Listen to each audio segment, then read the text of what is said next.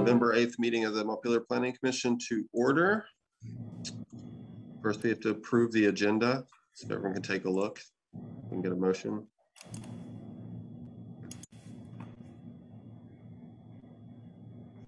Move to approve our agenda. Okay. Motion by John. Do we have a second? Second. Second by Gabe. Those in favor of approving the agenda, say aye. Aye. Aye. Aye. Any opposed? Aye. Oh, I don't think that was official. So we'll let it go. Not a voting member. We're a package deal now, so sorry guys. Yeah. All right. Okay. Any opposed? Okay. Agenda approved. Well done, Aaron and team. Okay. So the next thing on the agenda is comments from the chair. I don't have anything to call out now. I did, yeah, I don't have anything to call out now. Looks like we have a kind of a different agenda for the night. We're, the city plan chapter we're working on is not fully set out yet. So it's going to be kind of some brainstorming on economic development. And then we have a couple of other housekeeping type things to take care of as well. Nothing's coming to my mind to call out now. The next on the agenda is general business. I don't believe we have members of the public here, so we can proceed through that. And next we have to consider the minutes from October 25th, so everybody can take a look at those.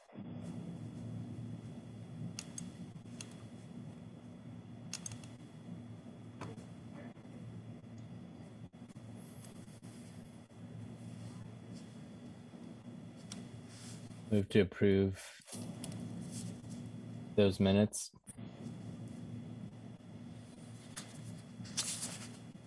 Second. Okay, we have a motion from John and a second from Aaron. Does anyone need more time? Can you just tell me where I'd find them? All the documents for the meeting are sent by Mike the week ahead. Did you receive the?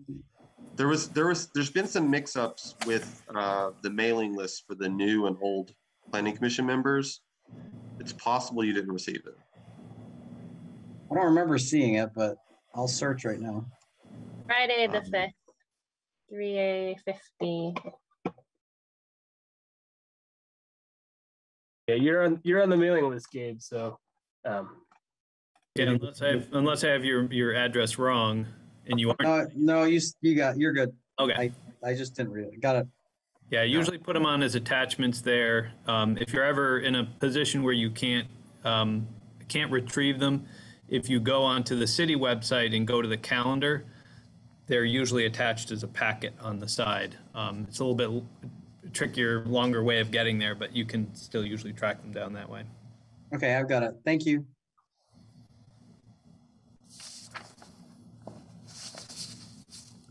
You need a second, Gabe, to take a look.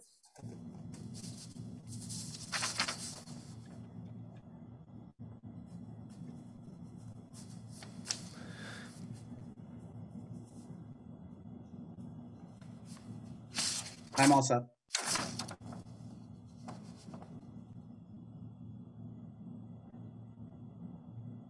Okay. So we had a motion from John and a second from Aaron. Everyone in favor of approving the minutes from October 25th, say aye. Aye. Aye. Aye. Any opposed? Any abstentions? Okay. Minutes approved. We can move along. So the city plan work that we're doing tonight is we're going to discuss the aspirations and goals for the economic development chapter. And then from there, Mike can put together some strategies. So it's, so we're still, this is gonna be a work in progress one. We're obviously not going to get terribly far tonight. But if everyone can go to the Google Drive, you can go into the economic development folder. Hopefully people have had a chance to preview some of this stuff. I didn't end up like changing anything. So we're just gonna work from what we have.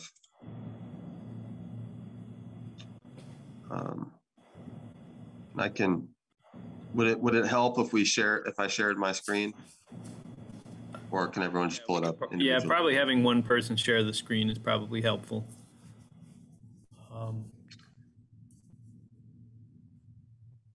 And I just dropped the link to the Google Drive folder if anyone is kind of scrambling around looking for that right now. Yeah, so yeah, Gabe and Jeff, I would, and anyone who hasn't done this so far, I'd take that link and just make a desktop shortcut. I find that really helpful. We're in there often enough. That was specifically to the economic development one. Okay. I'll put a link into the plan in general by section. Okay, yeah. So yeah, to the plan in general, just to the entire Google Drive. I find it helpful. So I can kick off really quick. Go for it.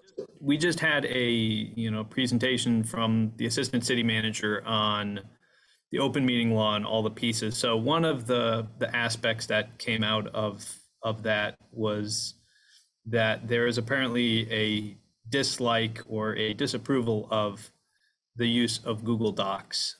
We can use it to store documents. So storing all the ones that we've approved is fine, but they don't want us having working documents. We've kind of been going around that a little bit by letting people putting in suggestions, but apparently they really are frowning on that as being a violation of open meetings law. Because we're group working on projects. It's okay for us to work in it in this session, like in the planning commission. That is perfectly fine for us to go and have Kirby bring up the the share screen and us work on things. That's perfectly fine for us to do, but they don't really want us working on a single document on a Google Drive. So we'll probably have to shift our approach a little bit until hopefully maybe the legislature can update open meetings law to kind of catch up with technology. I don't see why having a public Google Doc is that much of an issue, because we're not technically voting on anything. We're not approving anything. People are merely making suggestions on things, and they are approved in open session. So for me, I don't see how this is much different than having everybody go back and mark them all up and then drag and drop them onto the shared drive just before the meeting opens, and you have all of the meetings, except they're in 7 different documents, and it's not really helpful and conducive to having a good conversation. So I think Google Docs is a much better way of doing things, but I'm not the person who makes the rules. So and just for the record, I just in case there's any questions or people don't understand, our Google Docs and our Google Drive, literally anybody can access and see, and there's a limited group who can edit and change things, with being the planning commission, but anybody can. This is all completely visible to the public.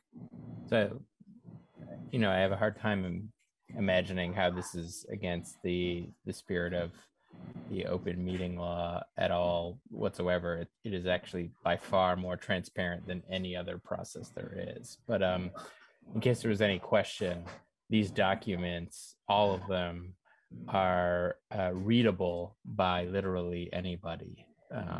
And not everyone can edit them, of course, because that would be a terrible idea. But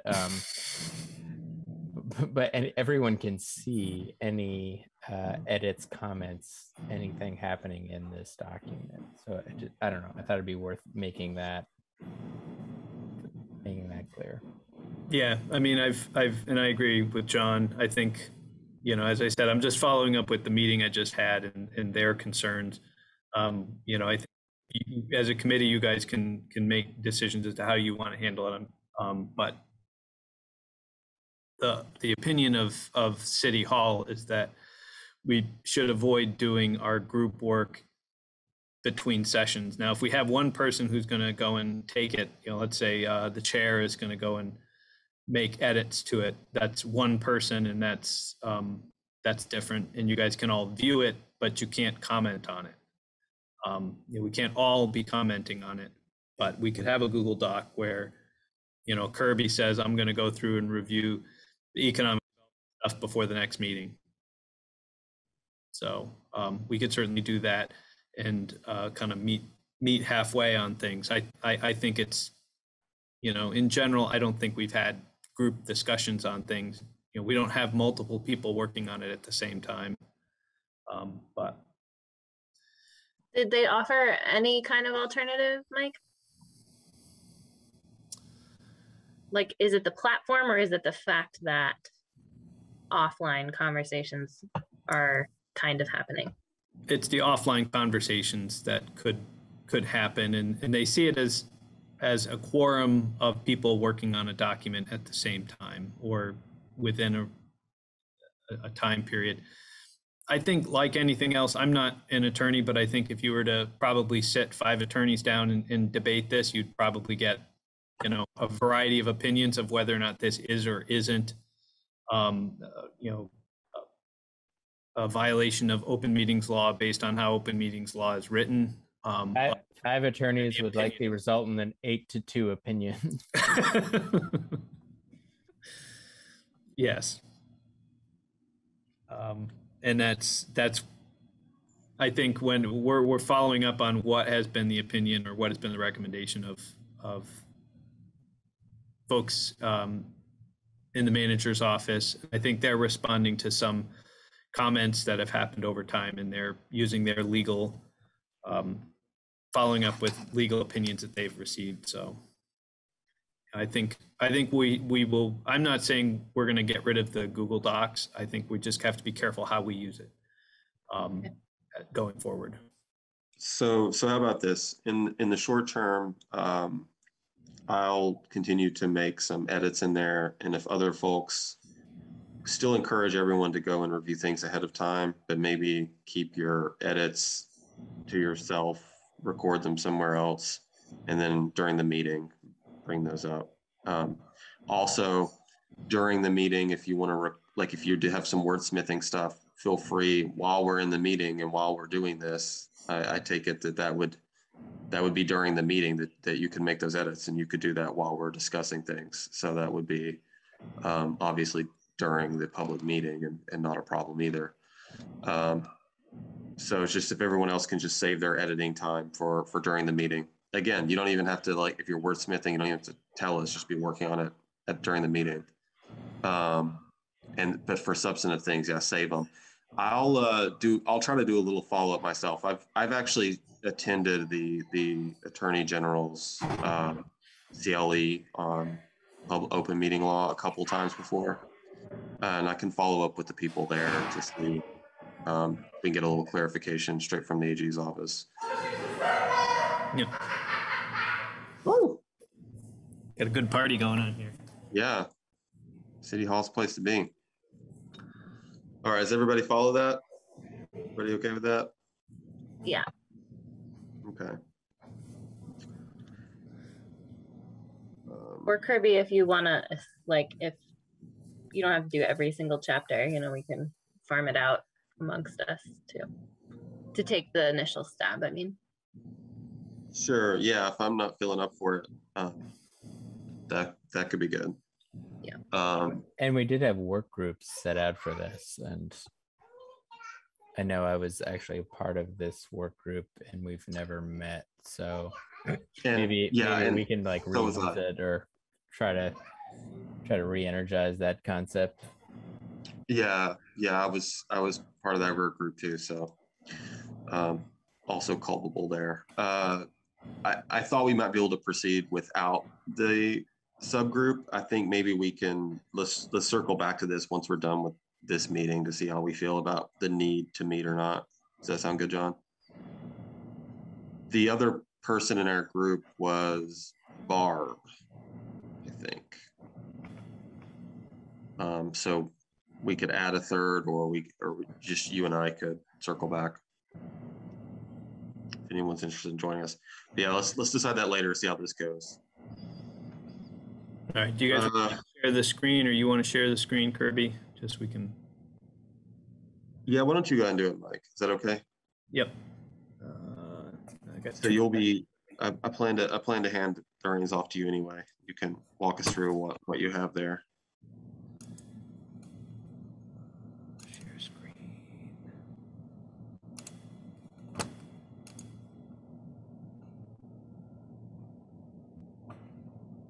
All right, is that big enough? Because need me to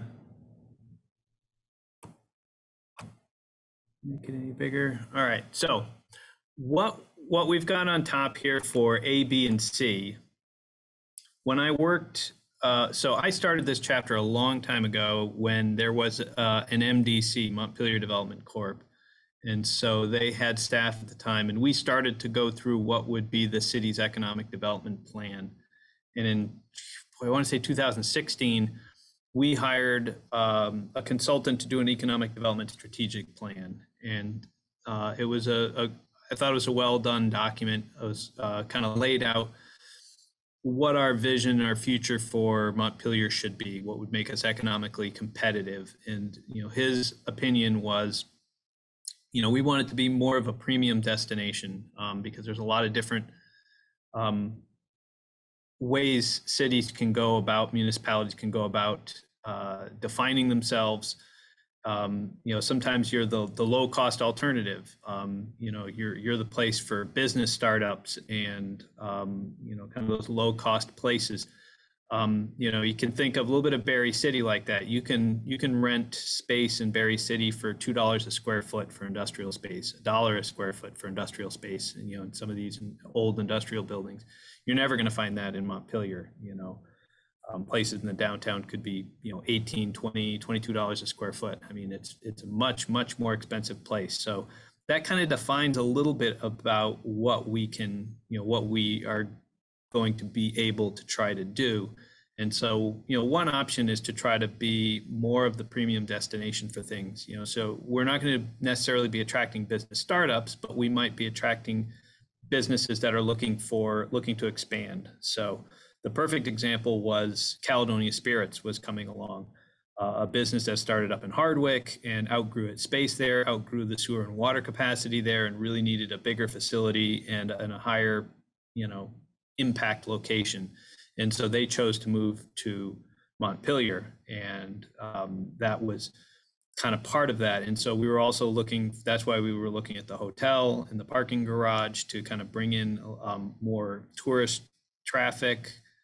We wanted to fix up the downtown because if we're going to be a premium destination, then we have to do certain things to be a premium destination. So, and that was part of the reason we wanted to go and kind of do the downtown reconstruction, was to kind of give the downtown a bit of a facelift and kind of make it a more of a premium destination. We felt we could, just because we're the state capital. We get a lot of tourism based simply on the fact that we're the state capital, and we could capitalize on that. So, so there was a lot of discussion about that. There's also the fact that we are already a business in finance. You know, the insurance industry has settled here for more than a century.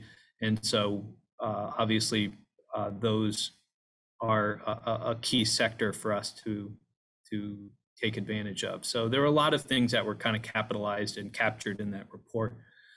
And so the MDC came up with a couple of different options for Montpelier to have a strong job market that pays a livable wage through creation of strong business climate.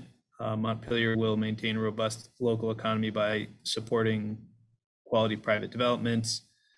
And Montpelier's strong economy will be driven through a unique sense of place in high quality downtown and neighborhoods, and being an affordable place to live. So, you know, afterwards, that was kind of where what they came up with, where they were going.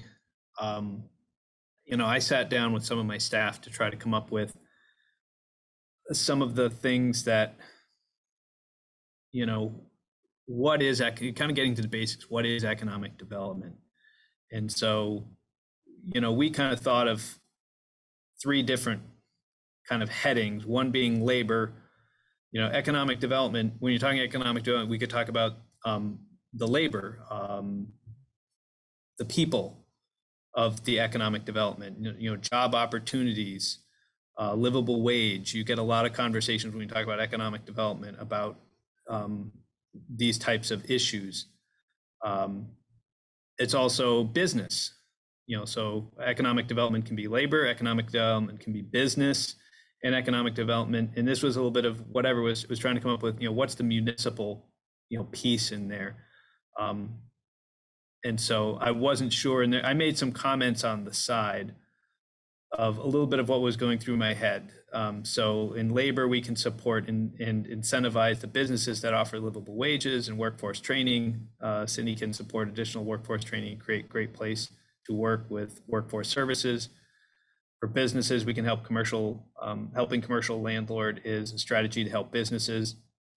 And originally we had also split this in, my staff and I had talked about having this in 2 groups. There's one that's the businesses, and then there's another whole business of the commercial landlords. So, you've got the Pat Malones and the Steve Ribellinis and the Fred Connors, who are commercial landlords. They may have other businesses, but their business is providing space. So that's kind of one element. We eventually kind of lump them back into the same group in businesses, because sometimes you've got the businesses of actually being the restaurant, and then you have the business that is the landlord that owns the building that the restaurant is located in. Because it's not often, it does happen, Caledonia Spirits owns its own building. But for a lot of other businesses, they're leasing businesses. So the quality of our space, the quality of our economic development is dependent not only on the business that's in there, but the commercial landlord investing in those buildings. So these were all of the kind of the nuances of us when we started talking about economic development and what it means. And economic development means different things to different people. And that was really what I was trying to get at by breaking this into labor and business and kind of that municipal element of, kind of a little bit. And I think this may end up being a policy down here for municipal, is really what are we going to be supporting? Are there certain sectors, state government, businesses that support the functions of state government, your nonprofits and your lobbyists? Finance is another sector. Outdoor recreation has been brought up as a sector that we should be working on. Professional services, specialty manufacturing, retail, and tourism. So that's kind of where the EDSP was looking at for the different sectors of what we should be working on supporting. And I think it might be a policy rather than an aspiration, but I was trying to get my brain out on the paper. It's usually the first thing I do to start pulling these things together. But I thought I would at least get this much out for us to start having a conversation of what people are thinking. Maybe we just end up with 2 aspirations. One that talks about economic development through the lens of labor, through the lens of the workforce, and the other one being economic development through the eyes of the businesses and the commercial landlords. But I think there's a lot of ways we could paint this palette.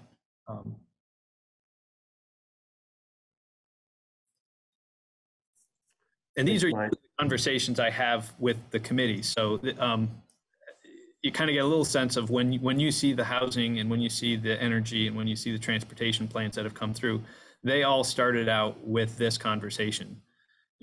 Some of them are a little bit easier to break into a set of pieces. This is the world that energy talks about, and we can break it into pieces. And I think economic development's a little bit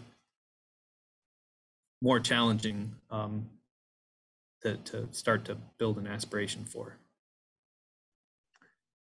Thanks, Mike. I do like your ideas about making things industry specific. I do have one note about that. I had reached out to Alec Ellsworth back in May, if people recall, about his ideas to involve our parks as part of an economic development strategy to make Montpelier a destination for these things. He hadn't gotten back to me. But I did reach out to him again to see if he'll share his ideas with us that we can maybe involve with strategies. Anyways, it looks like labor and business are the two ways that we could approach with aspirations. Then we could have maybe a goal within business or multiple goals that are industry specific. That sounds like that's where Mike was going with this. What are other people's thoughts about how to break this up for aspirations and then goals?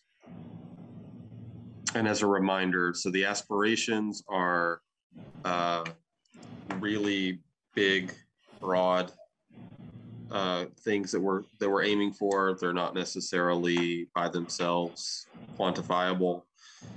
And then the goals are a subset of the aspiration, and then those are more measurable things that we're trying to move toward. And then the strategies are the things that make the goals happen. So the big umbrella aspiration things. Go ahead, Aaron.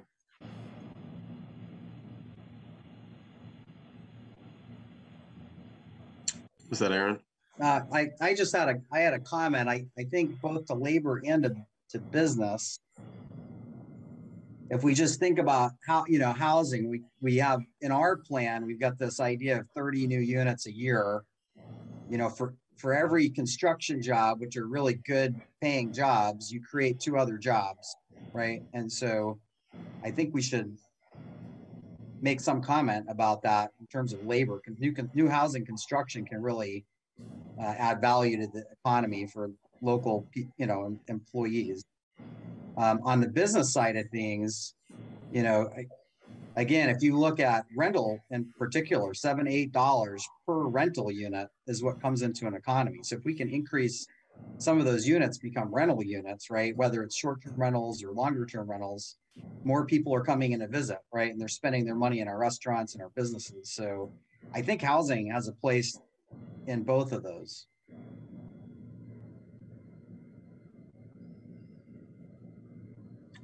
Would that be more under a strategy, or maybe not, maybe a goal? We could reserve a goal that has to do with the housing connection. And then of course a few strategies, but it's one of these things that keeps reoccurring. And when we look at almost every section of our plan, building more housing in and around our downtown helps accomplish like every single one of our goals. So it doesn't. Yeah, I think when we're talking about maybe our specific aspirations, when I'm looking at these and someone who maybe thinks less is more, I'm not sure the municipal one feels maybe a little redundant, and we could maybe even combine the labor and the business one, because fundamentally they feel a little bit like the same. Like we want our businesses to take advantage of an incredible workforce, and we want people to want to come here because there are opportunities, right? Yeah, I just see that over time, as once we start working our way down to the goals and the strategies, that our goals to develop our labor would probably be different than our goals that for the businesses. That was why I kind of broke them. But certainly we have on a number of our chapters gone through and kind of combined them, knowing that we can parse that out, in the development of, I don't know, transportation. The transportation committee may have come up with 4 aspirations that we collapsed down to 2. But we can always, in our first step, start out with 2, knowing that we're going to collapse it down to 1. just because, in our heads, it's nice to, I think that's the help of the labor. What would make Montpelier a great place to work and what would make Montpelier a great place to have a business, I think are two fundamentally different questions. And I think what makes Montpelier a great place to work is affordable housing. So yeah, I mean, housing comes back, and housing has come back in a number of times. If I talked, and when we've talked to National Life, one of the number one things National Life had as an issue was the fact that they have a really hard time attracting executives to move here because there's no executive housing. There's no place for them to go that's, in town. They don't have these options. And so Wait, there's not enough rich people houses? I was gonna say, what is The executive only thing we housing? have. Yeah.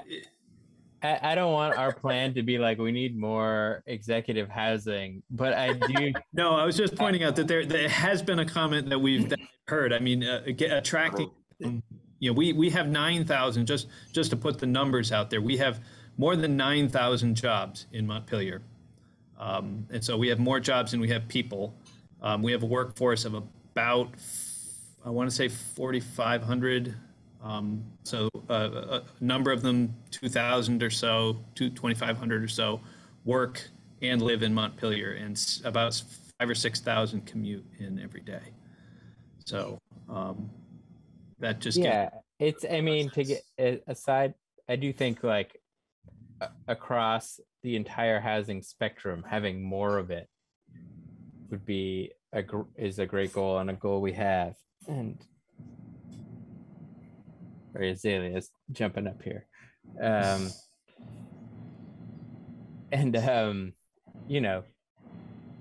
If our strategy is Montpelier is an incredible place to live, more and more people want to live here, and it's increasingly either affordable or there are opportunities to do that. That is such an incredible boon for economic development that they have a workforce across, again, from, I don't hear too many complaints about like we don't have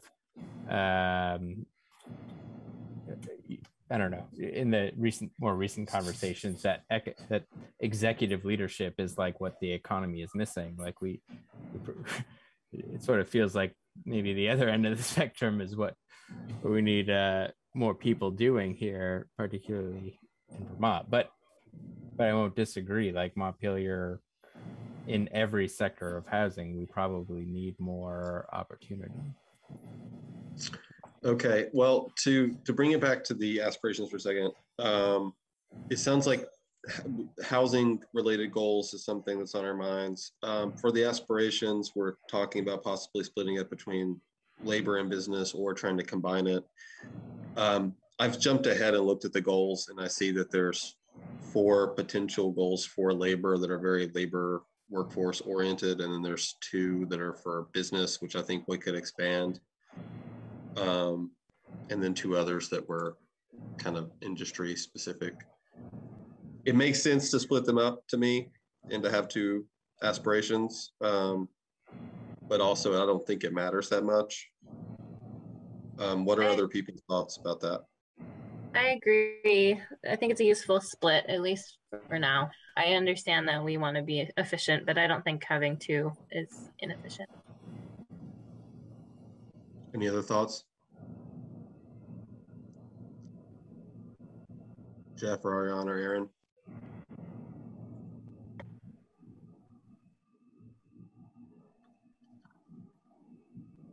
Yeah, I'm still kind of puzzling it through, but I think for me, in my mind, 2 goals make sense at this point. I mean, I do want to adjust the wording in the aspirations as they stand, especially for the first one, but I still think the distinction between labor and business provides a helpful lens to get at the goals and strategies. Yeah, it's a good frame as far as I can see. Okay. Marcella, do you want to just the nod to housing? Do we want to say something like a desirable place to work and live, for labor? Can we just talk about our community somehow? I mean, I know we can go to those goals, but when I read those things, there's nothing in there that thinks we're talking about It could be talking about anything, I suppose. Wait, where are you looking, Gabe? Are you on the aspirations tab? Yeah, like so at the aspiration for labor, a desirable place to work and live, for example. Yeah, because I'm looking up top at like cell B2, 3, and 4.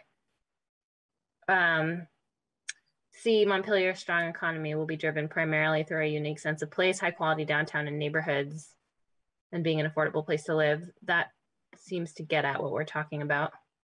I don't necessarily know if we want that as an aspiration, but maybe we could parse that one out into one aspiration about labor and one about business. I think looking at those top aspirations, can't we combine A and C into a labor aspiration? Isn't that kind of what we're talking about doing? Yeah, because I think like businesses, I know businesses care that it's important. Obviously, National Life example, it's important for their people to have housing, but like it's more important for the person that's working there to have housing. You know, like that seems like more under labor than it is under business. Like if business has to care about something, or they have a long list of things they got to care about, and I feel like housing for their workers is probably not the top. Whereas somebody who's looking for a job, housing for themselves is going to be top. So that is a long way of saying, yeah, I think we could squish. A just needs work. Like I'm not following it, but A and C we could squish.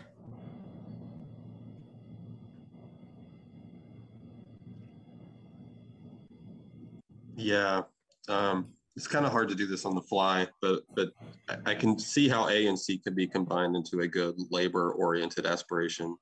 Yeah, why don't we just use something like in cell B, A, for Montpelier has job opportunities. We can use that better than a strong job market and a strong business climate. I don't like those terms. I think they don't mean, they're not specific. They're not generally saying much. I mean, that's one of the concerns I had with those that they had come up with is they say things without not really saying anything. Yeah. I mean, it sounds like to me, Marcella, what you're trying to get at is that like what we're really saying is we want to develop a strong, we want to have a strong economy, probably in the downtown sector or something like that, that lends itself to like a robust job market within the city that allows, Yeah, like a diverse. I mean, I think all we just need to say is like the jobs follow the economy is really what I think it sounds like you're getting at. Maybe I'm wrong about that, but I think if we just frame it that way, it might be an effective way to kind of get at all those issues that you're talking about. Yeah. Maybe. I don't know. We're all kind of spitballing.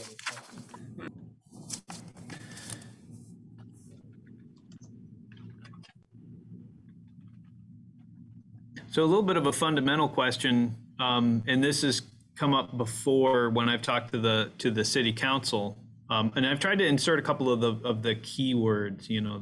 When I've talked with city councils in the past, they've talked about they focus in on livable wage and those types of keywords. And but another one that really came out was that there was less of an interest. And again, you guys are proposing the policies at this point, but there's less of an interest in necessarily growing the number of jobs. So in a lot of communities, job growth is a key metric. And we haven't, usually that's in the goals, but just putting it into your head now, our benchmarks will be there. But, are we thinking of growing these markets, growing the number of businesses, growing the number of jobs? In a lot of ways, our interest from the city council in the past has been less about growing jobs. We want to revitalize our downtown and revitalize, and support businesses that want to come to town. But we're not necessarily growing businesses simply because we've got a thing for adding. Like we do want 30 new housing units a year.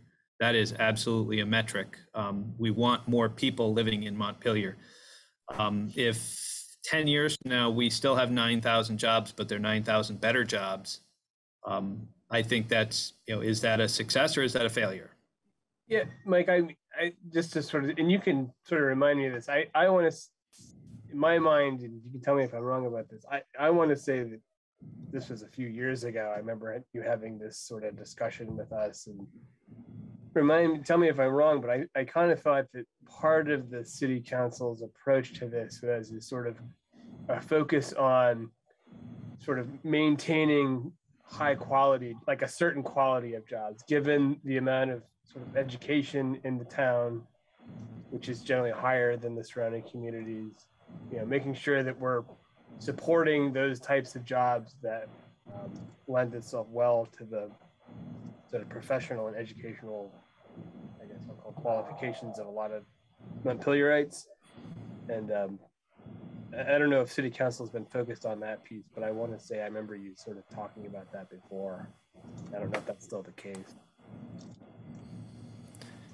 Yeah, I mean, council has changed a couple of members, so I can say I know they're still in strong support of housing. I think the livable wage piece will still be a key factor,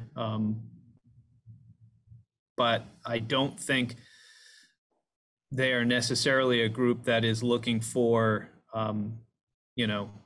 economic development for economic development's sake. It's not a matter of, hey, we've got 9,000 jobs and our goal is to have 10,000 jobs. You know, that certainly was a goal when I was in Berry City. We had 16% unemployment, we had high poverty, and the goal was we need more jobs and we need them in the downtown. That was an express focus. I don't see that as much of a demand here in Montpelier, but we obviously want to see. Fred Conner is working on revitalizing a granite shed. We don't know what's going in it. He hasn't got a tenant yet, but anybody who's fixing up these properties and adding more jobs, we're not going to discourage that. We think that's great. We want to support those, but we're not doing it because we want more jobs. We're doing it because we're fixing up vacant buildings. We're improving our infrastructure. We're improving our built environment. And we're adding in new jobs. If jobs grow over the next 10 years, great, but that's not necessarily our focus. Now, I could be wrong. I'm just throwing something out. But I think that's where I would, if I were reading into the tea leaves of city council, the more jobs we have in downtown, if we're not growing our housing, it just means more commuters, more parking, more traffic, as opposed to necessarily, they would prefer to see us add 1,000 new houses and 150 new better paying jobs. And that would be a victory, I think, in their eyes. How do we talk about that, Mike? What you were saying about the granite shed being kind of proactively revitalized. You said he doesn't have a tenant yet, but like that to me is a sign of a healthy economy, of like being able to do good work like that with fairly secure knowledge that it'll pay off with a tenant soon. Yeah, that went a little bit into why we had initially split the business into two groups. One, because I'm trying to think a couple of pieces down the road of when we get to goals and strategies, knowing that our support for commercial landlords is going to be different than our support for businesses. How do we help businesses through COVID? I don't know if there is much that we can do as government, at least local government. There's some things we could do, but there's more that we can do to support commercial landlords, our tax stabilization programs, our sewer and water extensions. These are all programs that we can provide to help commercial landlords make improvements. And having if your goal is to have good building stock, that's we don't own those buildings as the city. Those are owned by commercial landlords, and how vibrant and how attractive your downtown is depends a lot on how the people who own the properties keep up and improve those buildings. And so, yeah, definitely there is a connection between them. Eventually we collapse that, or Kevin and I collapse that down into just support for business, but we recognize there are two kind of pieces in there. between the people, and it certainly, you're right, it certainly is an indication if people are investing in their buildings, it is a clear sign that that your economic development strategy is working, because that's really economic development. If it's easy if all people want to do is to come in and spend money fixing up buildings, then you're doing great. That was the challenge of a place like Berry City. It was people weren't looking to invest, and so we had to come up with policies to get people to invest. And so I think we still have a number of buildings that could be improved, but it seems like maybe the other component that's missing, and I think this also supports both our housing and business goals, is the notion of a return on investment. And when we think about the infrastructure that we have and everything that we invest, if we think of Montpelier, if we're farmers and we think of Montpelier as our farm field, right? And our infrastructure and what we invest in our community is like our fertilizer and everything that we're putting in. Like, we want to make sure that those crops are more than covering what we're investing in the community, right?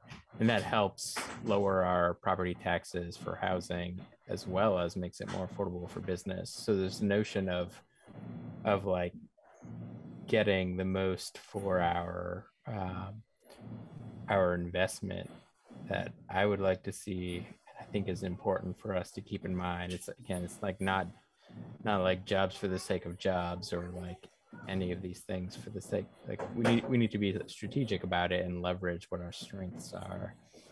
And some of that, I think, comes down to us being proactive about analyzing what are the outputs, or like what are we spending in terms of taxpayer dollars to either attract businesses or make it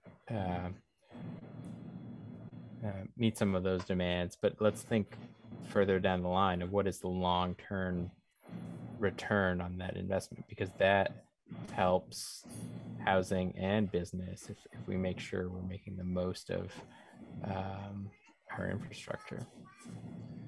Yeah, I think that's what you're saying is part of why I like that there's some stuff in here about infrastructure. I think that investing in infrastructure is a high impact for helping business, but it's not limited to just that. So I feel like the return on investment's going to be good there.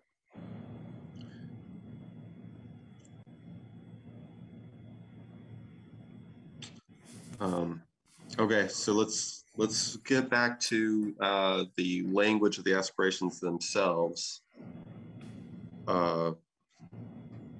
Looks like we have over here in column C and column D, if you can move over, Mike, there's some, I threw together some stuff from C that I thought we were saying would be the stuff we would want to include. Someone else put some other things over D, I'm not sure. What do we want to include when we're talking about the labor specific aspiration? What do we want to, what's important, impactful things to include there? Living wage, workforce development, high quality neighborhoods, sufficient housing for all members, a little bit redundant with high quality neighborhoods, maybe.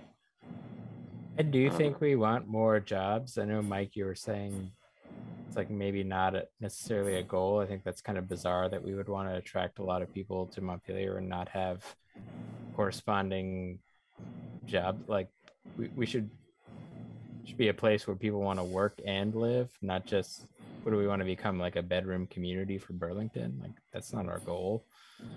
I think the hope was that they would be more people would work and live here as opposed to people who would commute. So us commuters would stop commuting and instead move to Montpelier and have less of an impact on transportation footprint.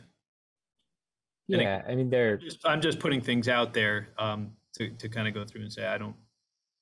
It'd be great to improve that ratio, but what would happen? How would we feel if we improved that ratio, but we lost jobs, which is very much a possible reality given the who knows what the new long-term reality is for remote work. But right now Vermont is at like around 25% under what the 2019 numbers were for people working in their workplaces, right? Like commuting to work.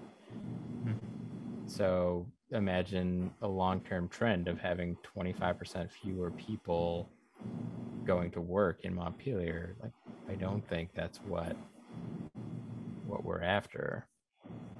Does it, where are you seeing, like in the language we're looking at, John, do you see somewhere that's suggesting that we're encouraging jobs for the sake of jobs? No, I mean, Mike was just saying we don't have this goal of having either an increase or even maintaining the number of jobs, right? We have an increase in a percentage that pay a living wage, which, sure, of course. But that's a percentage. So in terms of absolute numbers of jobs we have in Vermont, that's not like we could lose half of the jobs in Vermont and maybe meet all of these goals somehow. I mean, half of the goals in Montpelier and still meet these goals. Yeah, we do always have to be careful with, what metrics we choose when we get to the goals. I'd point out, like last year, the average wages of people living in Montpelier went up 15 or 20%. Why is that? Because most of the service people lost their jobs. So a whole lot of poor people lost their jobs. Therefore, when we averaged who still had jobs, the average wage went up. And that would clearly not be a positive. If we're looking at benchmarking and things, when we get there, that's a different factor. But again, I was just thinking, getting back a little bit to your statement, I think we can, when it comes to the jobs can, we can have a policy or have a policy on whether we want the number of jobs to increase or just not. I know when I've had this discussion with others and other boards, we could grow. I used to say, like, if our goal was to grow the grand list, if our municipal goal is to grow the grand list, I can grow the grand list and not add jobs and not add to our GDP.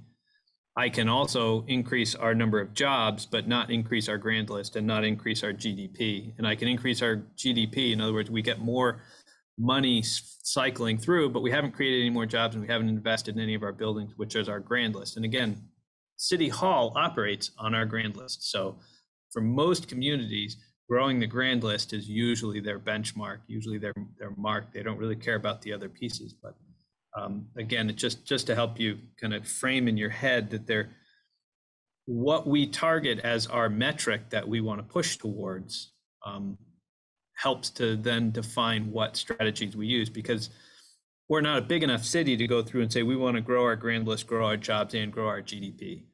We usually have to go through and kind of decide what's going to be our priority. What are we going to really kind of focus on? And in some communities, it's growing the grand list because they have higher taxes, because they have lower quality building stock and a lot of opportunity to grow the grand list. In other places, as I said, Berry City, it was to add jobs, 16, 17% unemployment when I was there in 2008.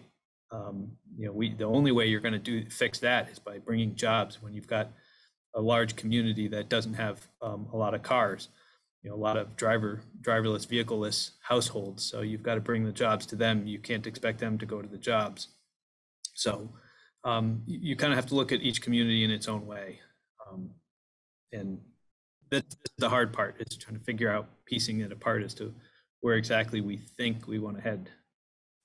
I think it's an interesting moment if you look at having a vibrant downtown and whatever that might mean, for our purposes, what we're trying to design. If we have, state employees that say, 15 or 20% of those are not coming into the office every day on a more permanent basis, right? So that drives I think we're probably going to need job creation if we want any of that those downtown businesses to be open.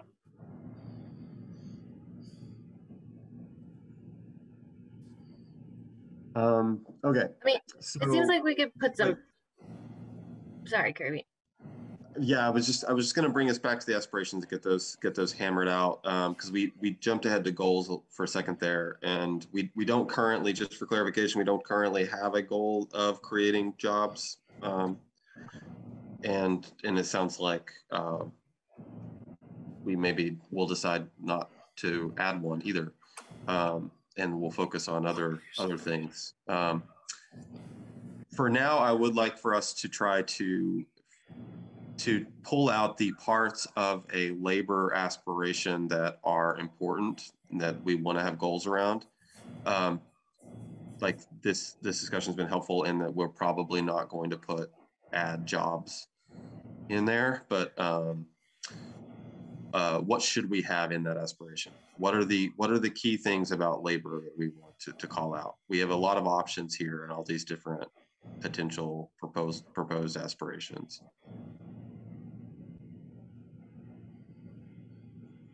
Can we, yeah, people just tell me what you want to make sure we have in a labor aspiration.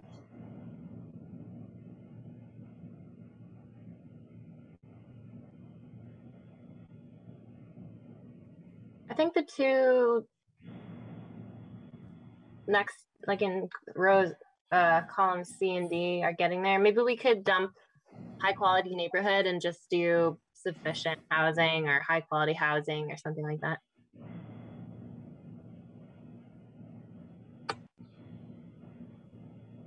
Okay. What else do we? Is there anything that's missing here? We have a strong job market. I don't know. We can take strong out. That's an unnecessary adjective there. Job market that pays a livable wage, support workforce development, and provide sufficient housing for all members of the workforce. Is there anything else at labor that we want to get at? The goals, potential goals we have right now are maintain and educate and train workforce, maintain and enhance the success of local businesses through retention and expansion programs. And I don't know how that's labor related necessarily, but anyway, continue and improve our business and economic climate such that it encourages and supports business, and increase the percentage of positions that pay a living wage. I don't know if that's helpful for you guys to know that that's what the goals are, but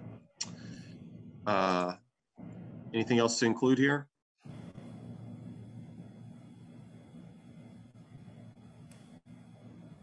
Are people content? Hold on, Kirby. Is the job market the one that's providing sufficient housing for all members, or like the economy is providing all of these things? Right now, well, I know. The cutting and pasting, I'm thinking Montpelier will, I think, have a job market. Job market that pays a living wage. Yeah, that's a good point. I guess my brain is having a hard time. Like, so we're talking about an economic development chapter, and labor is a big part of it, but it's not the only part of it, right? How about we work everything off of provide? Montpelier will provide a job market that pays a living wage, workforce development, and sufficient housing for all members of the workforce. Is that more readable? Can you move your cursor? It's not. Thank you.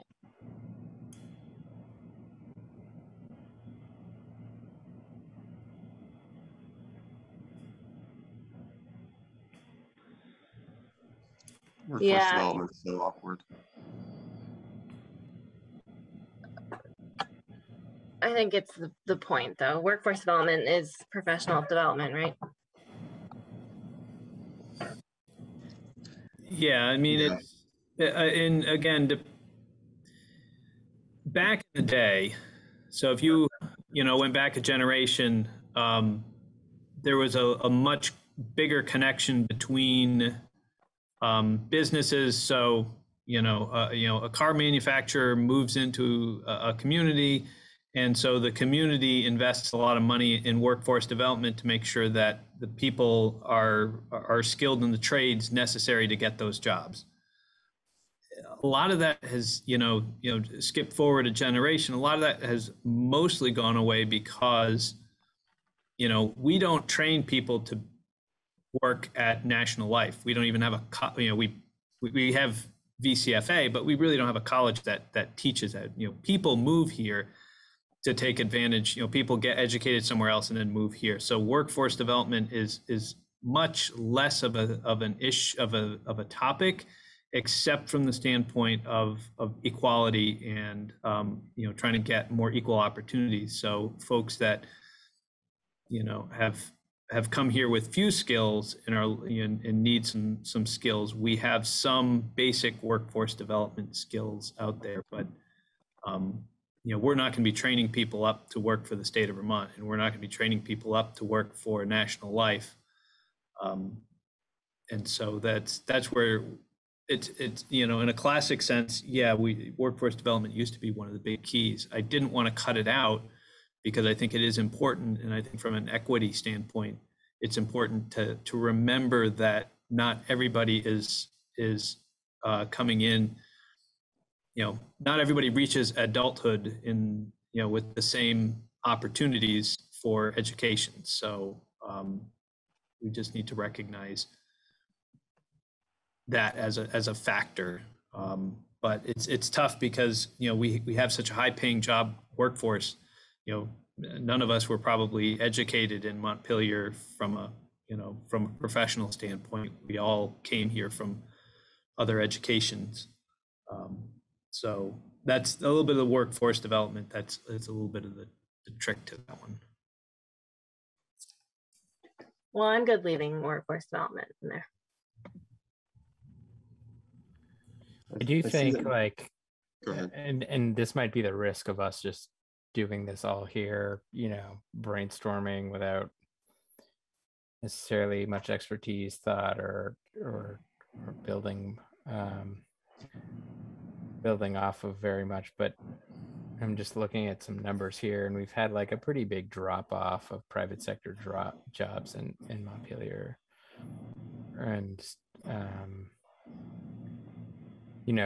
not acknowledging that or setting any goals around that feels like we're saying like we're perfectly fine with that, and I don't know if that's a good idea or not.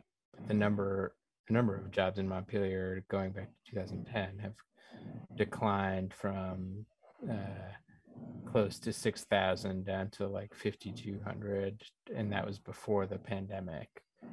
So that's like not an insignificant number. And the state will do what the state does, and we may have limited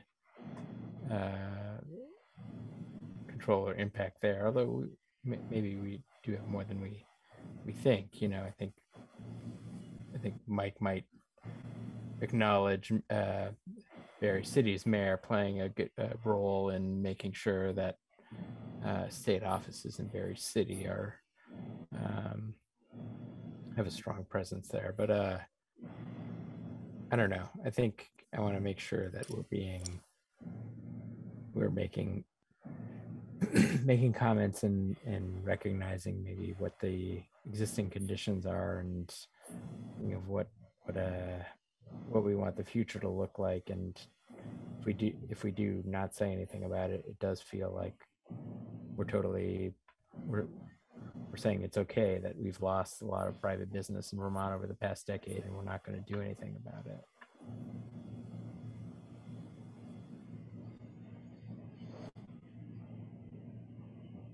Is there, what would you like to do, John? Would you like to address it through the aspirations or goals, or what do you have in mind?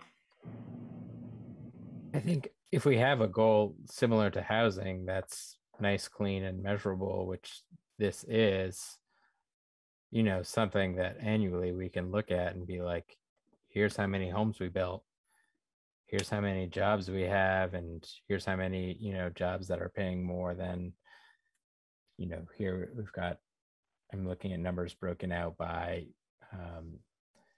over $3,333 per month. And, is there a net increase in those?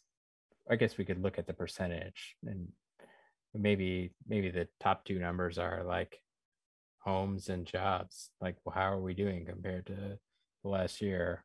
I think most people in the city would want to see both of those numbers going up. We've all agreed on housing, but it sounds like on jobs, we're unclear there. Well, to me, I mean, Montpelier has a little bit more, I guess, control over housing, developing housing than bringing in jobs. I don't know. I don't have a problem with like measuring jobs numbers. I think that's a good thing to, talk about or publicize, but I feel like it's less, I don't know. How much can the city really do about it? The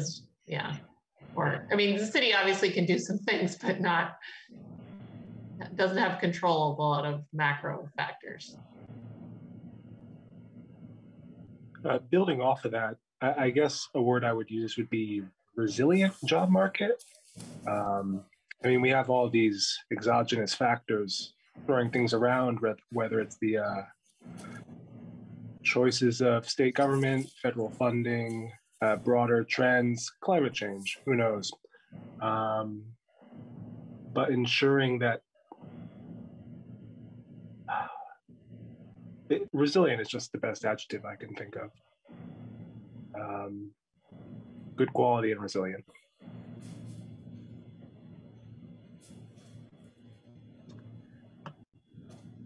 Yeah, Jeff, I agree. I think go ahead.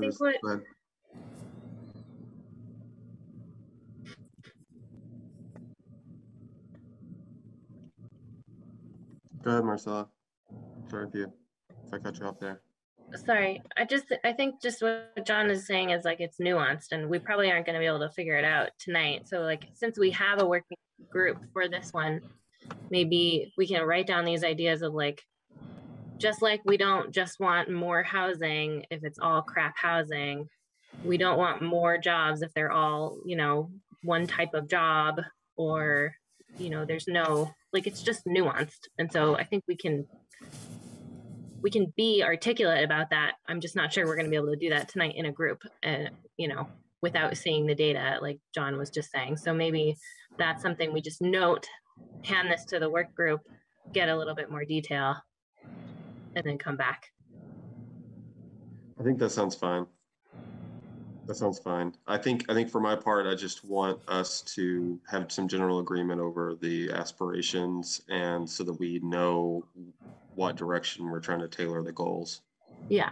I think where A is in column C is good enough for right now. I think it's got the points of workforce development, living wage, housing, resilient, like that's good. Let's move to the next one.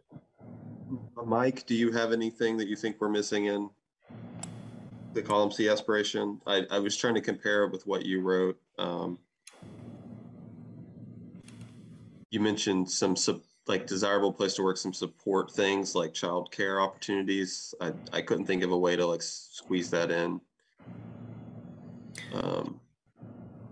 Yeah, I think just knowing the types of services we provide, what makes Montpelier a great place to work was how I was thinking about things in my head.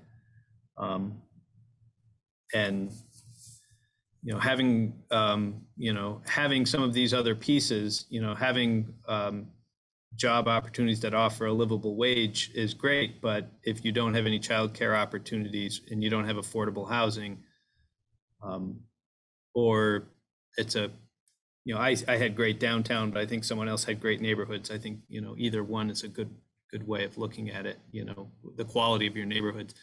It can be great. So I've got a good livable wage job, but I can't entirely take advantage of it because I don't have child care opportunities, or I'm burning all of my extra income on my unaffordable housing unit. So that was why I kind of looked at it from the workers' perspective. these were the things I kind of see. And I think they've been shown up in 2C and some of these other ones they've kind of worked through. They have a lot of the same elements. And I think the subcommittee kind of has enough pieces there to put something together. And I think that was all I was hoping for out of this conversation was, I reached a point where I've thrown ideas out, but I can't draft policy without hearing something back from you guys.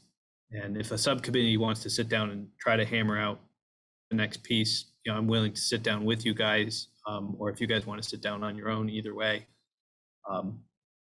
we can try to work on what's the best way to word the labor and what's the best way to word, what our business, what would make Montpelier a great place to have a business or to be a commercial landlord. Okay, thanks.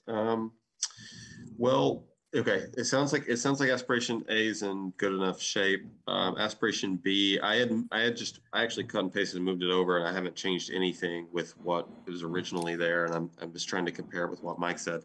But let's move on to that, and do folks have any changes they want to make to aspiration B there? Which is Montpelier will maintain a robust local economy by supporting quality private developments and by ensuring those projects have access to ample infrastructure. It touches on the two big ones to me. Is there anything else we need to include or change?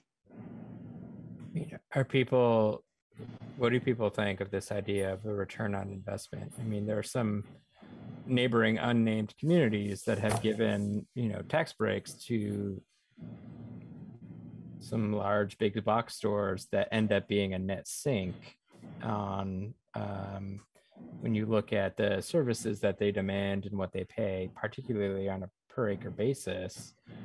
Like, I don't think we want jobs or development for the sake of jobs or development if they're not contributing more to our community than they're taking, right? And that's actually, it sounds kind of like out there, but it's very easily measurable in terms of if we look at the value per acre across all of our businesses. If we start developing undeveloped land at a rate that's lower than what it is for our surrounding developments, and we're putting new infrastructure in there, then they will be paying less than what their infrastructure is worth. So this notion for me that we have to have the idea of fiscal responsibility sometimes gets lost in these things, and we're just like, we want more jobs, we want more housing, and we don't think about like, well, what are we putting in terms of public dollars to get those things. I feel like acknowledging that in our economic development or jobs, that we want more, but we also want to be smart about it, and we don't want more for just the sake of having more. I'm right there with you, John. It comes up in my day job all the time, and I'm always looking at this through the same lens you're talking about, making sure that could that be reflected in a goal though, or rather than like for purposes of the aspiration, can we just leave it as quality private developments and robust local economy? That's what I was about to get to. The aspiration currently says quality, which I think is an important word there, quality private developments, which captures in a way what you're saying, John. So we can have a goal that's along the lines of what you're saying, and that could be built off of quality private development. Or do you want to go more specific in the aspiration? Is a question. I think it's fine for now. I think that's a good thing to add, but it can be more fleshed out in the chapter and in the more specific parts of this. And also, I just wanted to clarify, development means housing, business, just kind of broad development in the broadest sense. Is that correct? Yeah, I think when it was written, it was targeting a little bit more towards the businesses, but I think, in general, yes, if someone was coming in with a I mean parks too, or like natural area development, or like stormwater infrastructure development. Like how broad? Maybe this is something we could also flesh out in the goals and aspirations too, or strategies. But do you want to change the word? Like private development gets like such a bad rap, right? And we're probably not going to be able to totally rebrand it, but sometimes we're just more specific, like when we're talking about supporting quality, growth, or I don't know. Yeah, not sure. I don't know what else to call it. But yeah, like we don't want to end up with a strip mall development that doesn't ever fill up, or I'm fine leaving it as development for now. Maybe we can get some input later on a better word for development. Yeah, I tried to think of a better word. I can't. Are we, just not to belabor it, but are we saying attracting quality private employers? Because I would think we don't necessarily need them to create new developments, but we want employers supporting and attracting. What about yeah, but what about like park and recreation development? Oh, okay. Well, yeah, to me I guess to me, like the housing and the, yeah, I guess that's confusing to me, because to me that's all infrastructure, housing, recreation, childcare, all that stuff is kind of like the infrastructure that's supporting employers. I think the distinction is that the first thing mentioned here is getting other private entities to build things, and then the second part is the city building things for people. Oh, okay. Well, I didn't understand that from this language, but I think development is a little tricky of a word there, even though it is also the most appropriate for what we're talking about. So I don't know.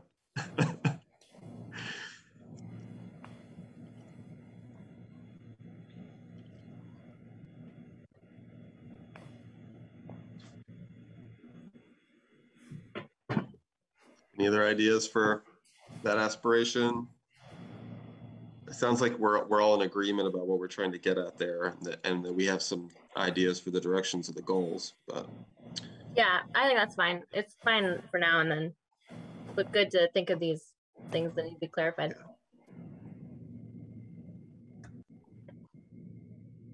I like to feel like 90% confident on things before moving on, because when we say for now, like I know we're going to revisit some things later, but we'll be time limited. So there's a very good chance this is going to end up as the aspiration. I think if you flipped over and you looked at some of the goals, I mean, you can see exactly how things tie in to what was written on this page. Yeah, the goals were set up without the advantage of having these goals were set up to implement A, B, and C, which is, again, this is what MDC came up with for their goals. And so I guess, what did I have down here? So they had increasing the percentage of positions that pay livable wages, continue to improve business and economic climate, such that encourages, I thought that one was kind of a little bit saying something without saying anything.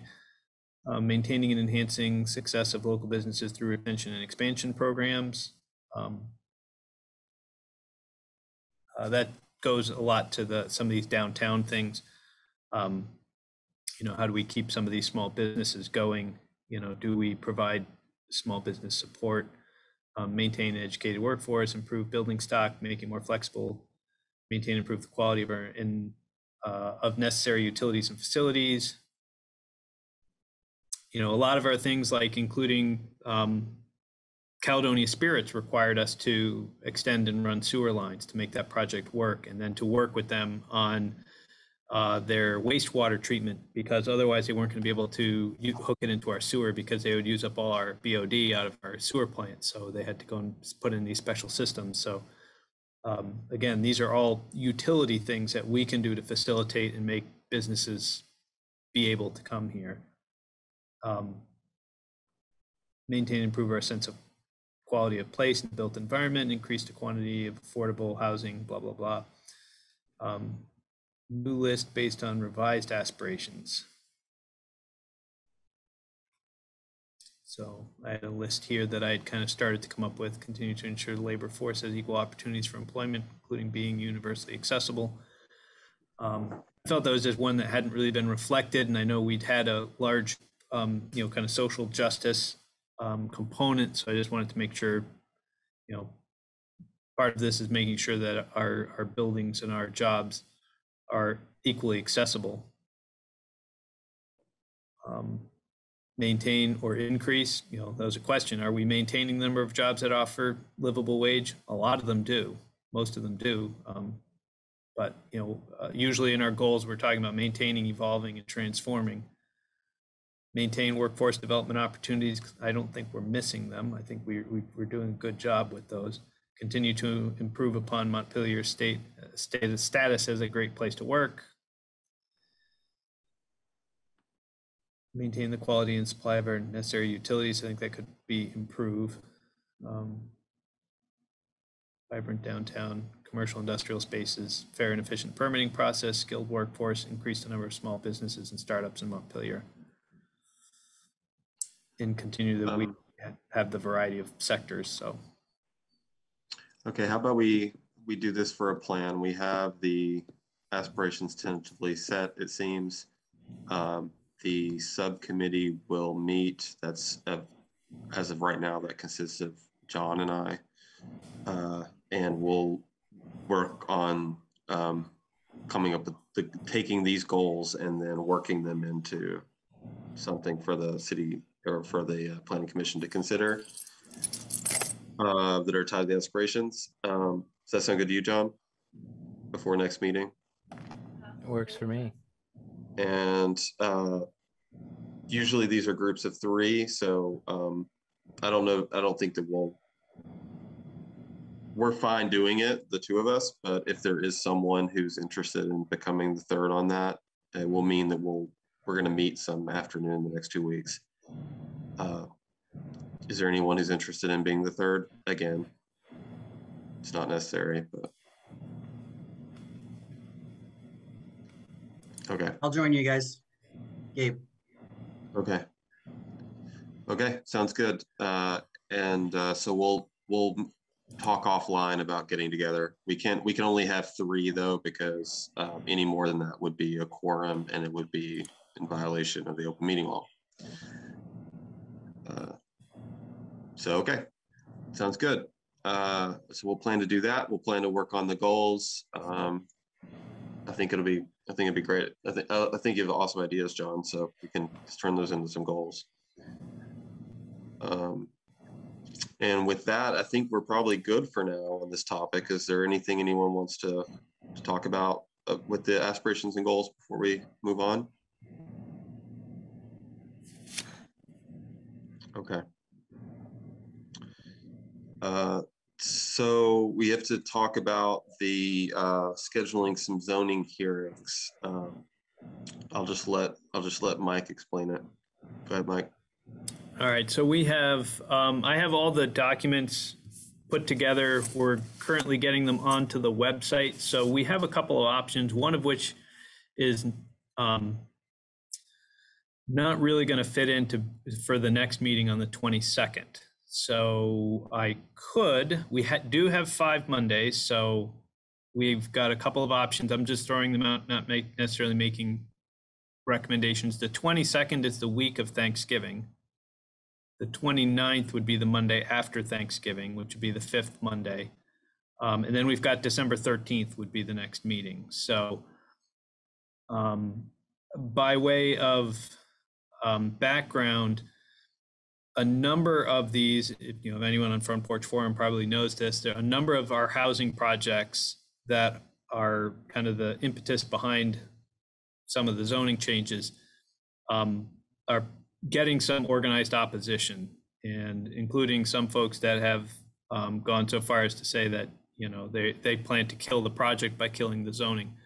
So I really have to absolutely make sure that every I is dotted and every T is crossed on everything that we do.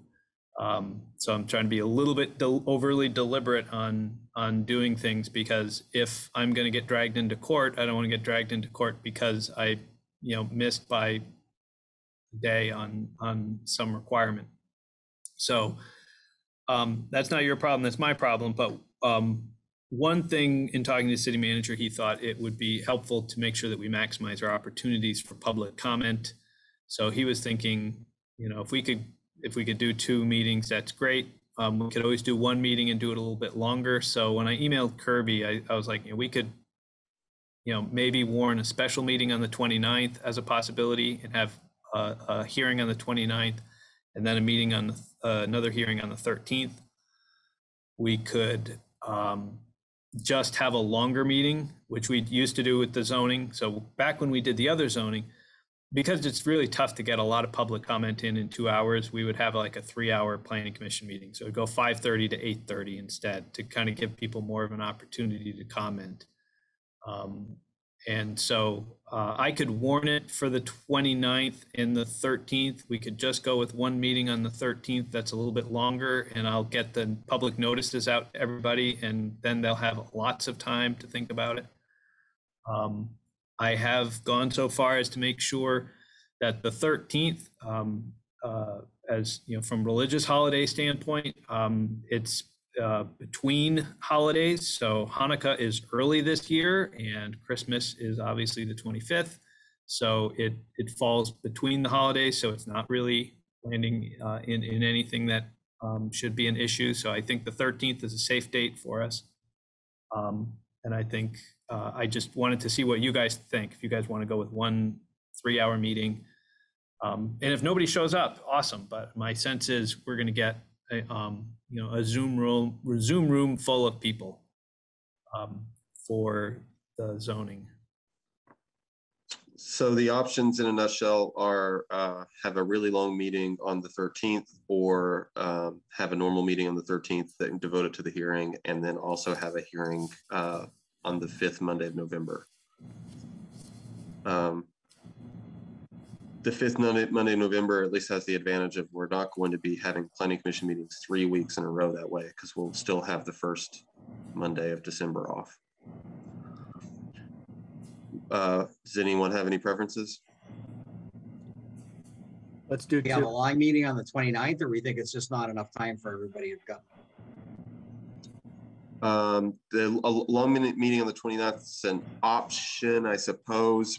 All that would do is free us up to do the city plan. If we felt like we were behind on the city plan, maybe that'd be a good option, but I'm not aware of us feeling behind on the city plan. What do you think, Mike? No, I mean, obviously we've got the 22nd, and the other option is cancel the 22nd to have one on the 29th if you guys are getting burned out on meetings. But if we think we can be ready to continue with economic development on the 22nd, and I think, we'll have a couple of these that we can keep working on. And we did get our MPG submitted, so we'll see how that grant application goes. And I'm really kind of waiting a little bit to see how that pans out to help us, moving into next year. Okay.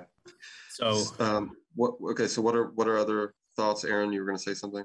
I'm in favor of doing 2, only just because you run reduce the risk of just like having a burnout, 3 or 4 hour marathon.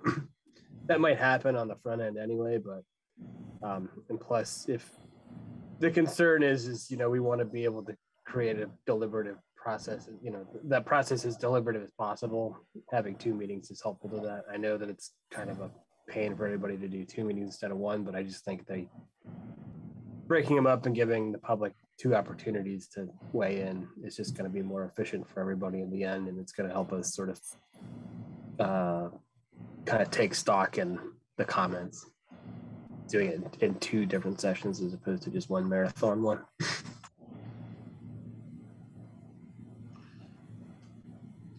What do other people think? I like 2 as well. Yeah, ditto. And if we were going to lengthen one, I think we should lengthen the one on the 13th for my own selfish, more available that day reasons. But also because of the holiday, because the 29th is the first day of Hanukkah.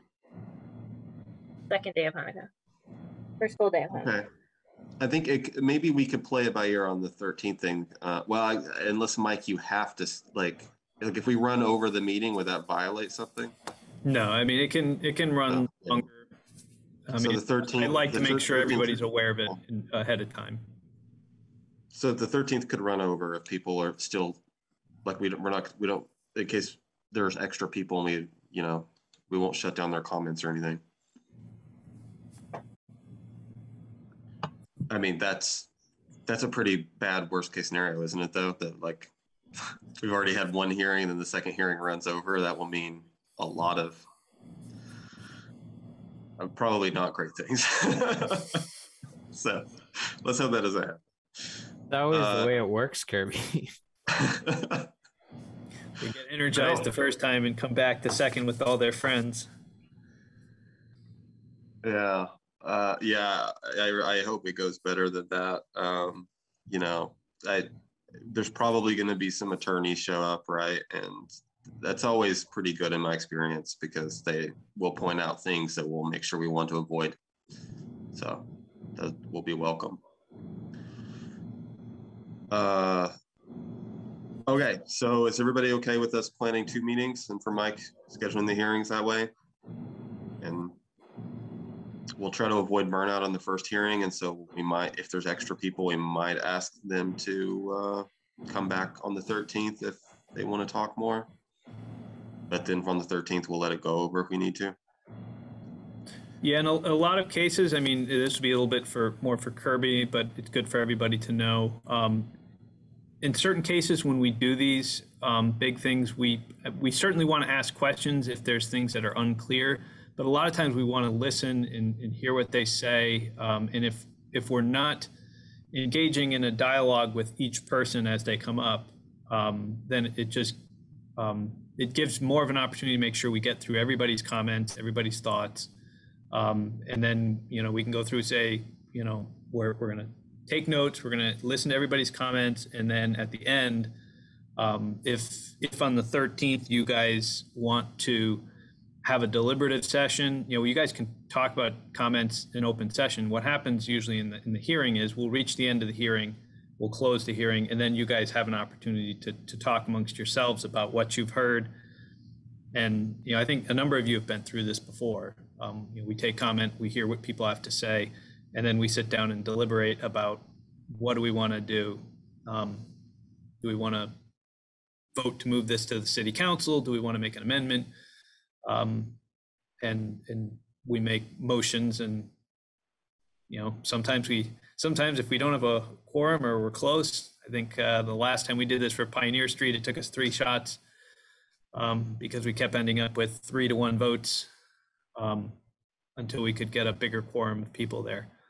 But I think that's generally the way it works. Is it's not really a matter of debating and with each one of the folks. So we can usually get through a number of public comments. We just have to make sure Kirby and I will have to be attentive to making sure one person isn't using all the time or, talking for too long.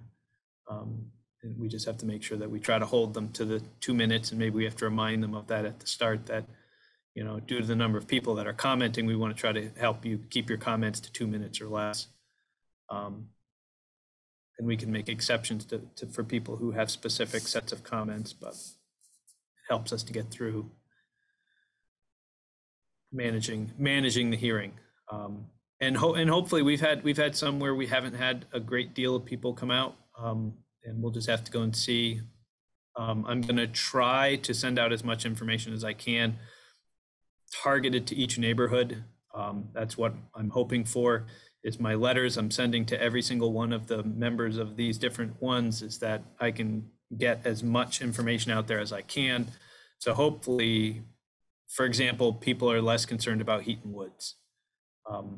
People know that there's a covenant protecting that area and that it can't be developed, then people who are concerned about changing the zoning is going to allow for development in Eaton Woods, people can recognize that no matter how you change the zoning, Eaton Woods is not being developed. There's a conservation easement in effect.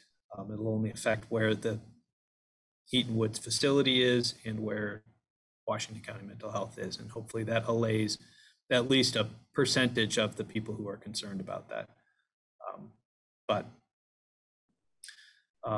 So again, that's a little bit of the why. And so I can get these out as much as I can. And hopefully we will see who shows up and how it goes. Okay, yeah. So we'll see each other again before the hearings. We'll have that November meeting. So people don't have to be completely prepared quite yet for it. Definitely want to go into the meeting rereading Mike's memos on the topics and be acquainted with it, because yeah, these hearings are going to be about people getting an opportunity to speak out. It's not going to be information gathering for us. And you'll want to keep your notes of what people say, and so that you can bring up things you want to bring up when we discuss it at the end. Okay, sounds like a plan.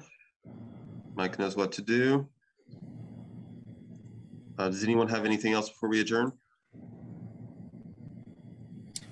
So I did just want to mention really quick before we cut out,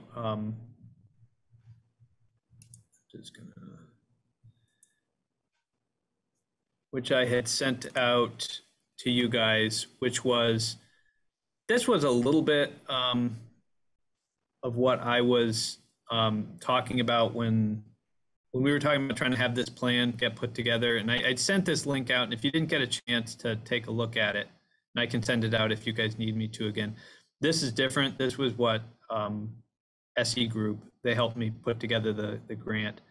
This is what they had done. This is what these GIS hubs, and John, too bad John has left. This is kind of right up his alley. This is what they did to make a digital plan. And this is what we were hoping to do. So what you end up with are storyboards, you know, an introduction, the planning process, how they did it, you know, so as, you know, the plan for conservation kind of gives, you know, this is the written stuff we were just talking about. And then it leads into, you know, integrating in some maps and stuff. In this case, you know, obviously you'd set them up differently, but I just wanted to point this out if anyone didn't get a chance to kind of grab that this is really a little bit of where we're trying to go, is to be able to put written words with pictures and maps.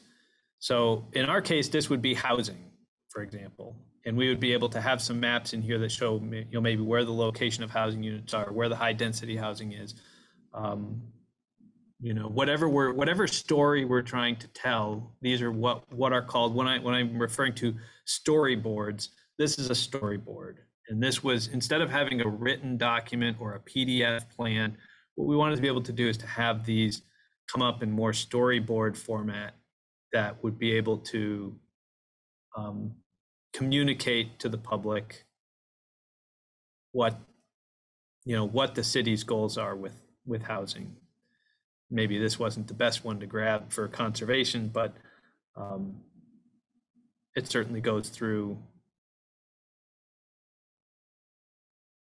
what they had for their, let's see if I can find it here. Kind of hiding under things for me now.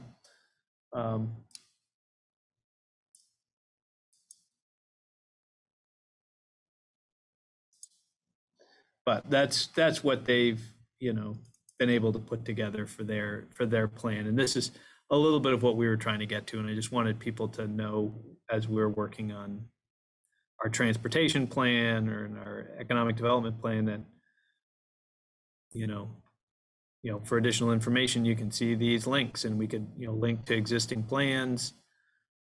So that's a lot of what we would be hoping to get somebody to work and help us develop these storyboards. And the idea just being that we want to have more of a digital plan, something that kind of works and communicates a story to people. So. Well, it looks like Aspen's really laid down the gauntlet there, Mike. I think we can beat them. I think we can beat Aspen, Colorado. We can do it. In that case, that's a gigantic plan just on recreation. So we're just doing a city plan. So, but they did a good job. I still think we can do a better job. Yeah. No, there's a couple of these that I've pointed out. Even the ones like Plano, Texas, and OKC, Oklahoma City, are two famous award-winning digital plans for municipal plans. Again, they're big communities with a lot more money, a lot more resources, and an entire army of planning staff working on them. But even their plans, I could go through and kind of go and say, I think there's a lot of room for improvement in those. I think it's not all about the money. It's a lot of it's about making sure we get the content right to make sure we're telling the right story. And that's why I try to focus so much on what are we doing? What do we want to try to see as our aspiration, breaking them into goals and breaking them into strategies, because really the key is, it doesn't do us any good to make a pretty plan if it's not actually going to be actionable and getting us there. So thanks, Mike. Yeah, that's good stuff. And people should check out Plano and Oklahoma City, and I think isn't there some North Carolina city that has a good one? There's a couple of them that are out there. I'm trying to think of the other one that was. Yeah, it gives you an idea of what the vision here is for what we're doing. Yeah, we're just trying to get away from the typical the paper PDF plan that every municipality does. We think these digital plans, and Plano and OKC did not do storyboards. They just did more of a individual web pages for each chapter. So there are different ways of us getting to that digital plan, but I think that it provides many more opportunities for us. Once you're in digital format, then you can put a line in the sand, and below that we can actually have changeable things. If you want to mark the number of jobs created or the number of things, we can actually benchmark different things. You can allow sections for public comment. So rather than having public comment just before the plan, you actually can have public comment during the 8-year lifespan. Your plans are good for 8 years.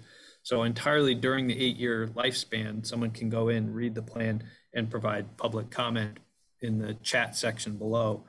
And then that gives me and you guys the insight of, where was stuff that we weren't clear on, or where are our policies wrong, at least according to this public input. This person just thinks we're completely wrong, and that we should be doing more to do X. That's important information, and if we're getting it all along the way, it provides not just public comment at the start or during the adoption, but gives us comment all throughout the life of the plan, which you don't get from a piece of paper. Yeah, thanks. Okay. Does anyone have anything else before we adjourn? Okay, do we have a motion? Motion to adjourn. Second. Second. So a second from Jeff. Yep. Okay. So a motion from Aaron, a second from Jeff. Those in favor of adjourning, say aye. Aye. Aye. Aye. See you guys in 2 weeks. Thank you. Thanks.